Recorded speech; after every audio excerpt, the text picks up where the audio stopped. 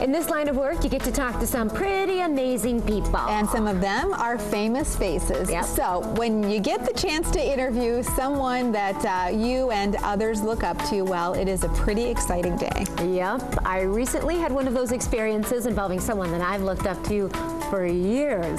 Take a look. We love coming to the Amway Grand Plaza Hotel in downtown Grand Rapids. Not only is it a beautiful place, but you never know who you're going to run into here.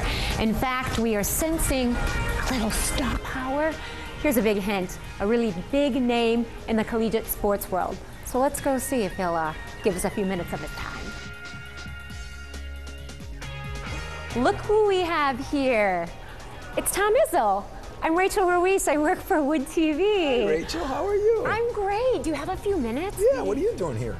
Well, actually, I just happened to be coming through the Amway, and you always run into really interesting people here, and so I'm so glad that you've agreed to talk to us, because I'm a huge Spartan fan, a grad, and I have some big questions. I'm really curious about the 2012-2013 basketball season. I'm looking forward to it. The dynamics have changed of the team. You're right. We lose Draymond Green, who was our best player, but we've got a couple really good players coming in, including Mr. Basketball from our state and Mr. Basketball from Indiana.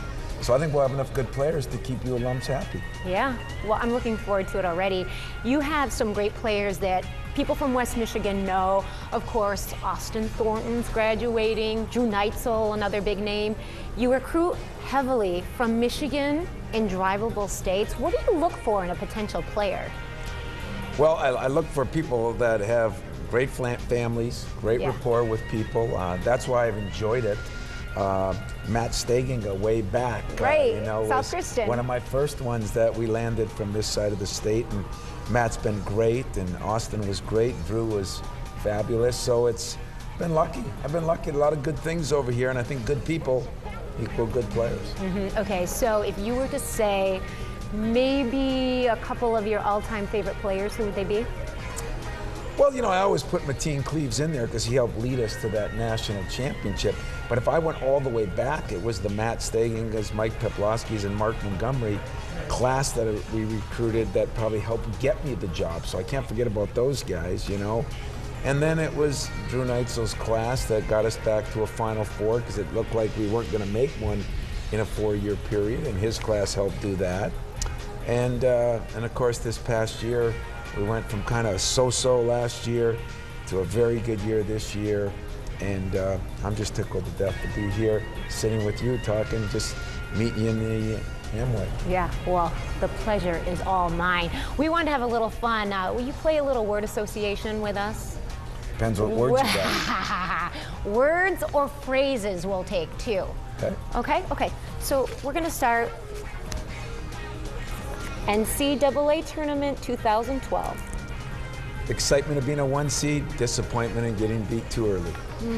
Okay, next, University of Michigan. Very good school, but hard to say anything else good about them. That's why I love you so much. NBA. Great respect for the NBA, not for me, but respect for them. Okay, so last we have political office. Well, with Peter Secchi in this town being the political guy that he is, I have to say good things about politics, but not for me. Okay, we'll leave it to Peter. He's a great guy. One last question. Of course, you've really made your mark. MSU's winningest coach of all time. After basketball, do you have any thoughts at this point? I might come join you in TV, you know. I'd have fun with you, Rachel. We'd make a good duo here, and you know, I really don't plan on coaching for a while yet, and when I'm done, maybe enjoy my kids, or maybe seriously get into some broadcasting or something then. That'd be great. Well, you always have a spot at Wood TV waiting for you, and on 8 West, our show. Love to. Yeah, thanks so much for spending time with us, Tom. Well, thanks for stopping by and seeing me. It's quite an honor. Appreciate it. You know, we love the Spartans. We love Tom Izzo. He's the best. Nice guy. So West. Okay, when he said TV, I don't think that's exactly what he had in mind.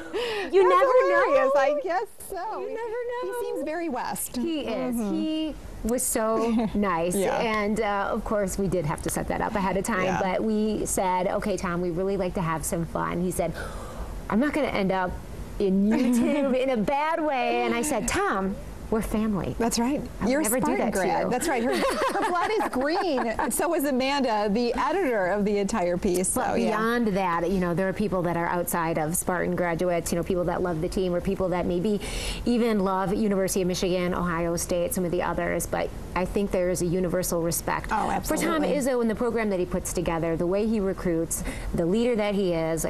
You know, it just makes one great package, even if you're not a big sports fan. However, Terry, I do think when you retire, we have a replacement. That's so okay. And even when I'm on vacation, not a bad position to we'll be have to in. do it during the summer season, so he's not so busy with the basketball of because the course. recording's all done, and he's not really quite started with the team. Well, Tom Izzo, by the way, was in town for the Davenport University Excellence in Business Gala. It's an event that raises hundreds of thousands of dollars in scholarship money for Davenport students, and it was really wonderful because, you know, he's such a great leader, and to be able to talk about those leadership qualities that make a great coach are the same that make a great business leader, a great student, all of those same kinds of concepts work And he out. was helping to raise money for another university, which is great. And I think that anybody that follows Tom Izzo or just follows anything that's happening knows that he is everywhere. I mean, he was doing the Broadway shows Yes. here at DeVos. He was raising money. He attends all kinds of things, and I think that's why people have such a strong admiration for him, because he's out doing the good deeds, helping to raise money. He walks the walk, not just talks the That's talk. right. And so that's cool. As for Davenport University, it is a really big event that he helped them raise money for. They honored local business leaders, David and Carol Van Andel, at the event, and nearly 900 guests attended that black tie fundraiser at the Amway Grand Plaza Hotel last Friday. Izzo was a keynote speaker in the past. Last year they had Helen Hunt, so they have a history of getting great people to come in to do good things for Davenport University. It is so great. And what a terrific guy. I'm sure a dream come true for you to have a chance to sit down with them one-on-one. It really was. I'm going to check that one off my list now. Yep. You have Get to- the list out and see who else we can have on the cast that might be of interest to our viewers That's and our right. friends. Well, what a great day. You got to sit down with Tom Izzo. I got a chance to meet Jeremy Britt, The Biggest Loser. A lot of inspirational people today. Yeah. And it's only Wednesday. We've got such great things planned for the rest of the week. So until then, be West, everyone.